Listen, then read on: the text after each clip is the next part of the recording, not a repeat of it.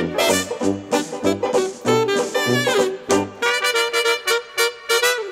there everybody, it's Mike Delisio with another Dice Tower Daily Unboxing. Today we're going to be taking a look at Southern Rails coming from Rio Grande Games. 3 to 5 players in about an hour. Immense fields of crops soak up the bright sun on a hot day in the south. In Southern Rails, 3 to 5 players compete to own shares of stock in one of 6 railroads. So I'm going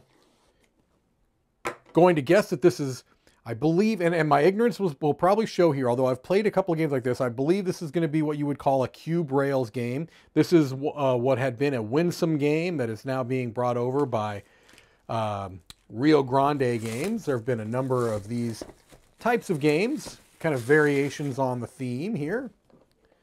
Let's take a look at the components inside. We have got our player reference sheet here that kind of goes through the basics of the game and an end of round scoring example. Here we have our rule book, which is a very, very light rule book. The games of these that I've played are very light in rules. There's not a whole lot involved as far as the actual rule set, but there is a fair amount of complexity within the decisions that are being made, and usually a whole lot of player interaction that can make your decisions even more challenging, okay? Here we have a sideboard, okay, with our different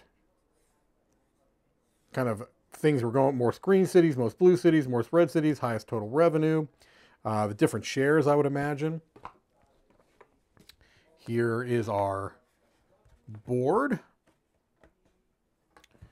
All right, let me zoom out a bit so we can see if we can get all that. Yeah, we got all of that in there. There you go. The different cities. Okay. And we've got some wooden components. Discs and cubes of various sizes and shapes and widths.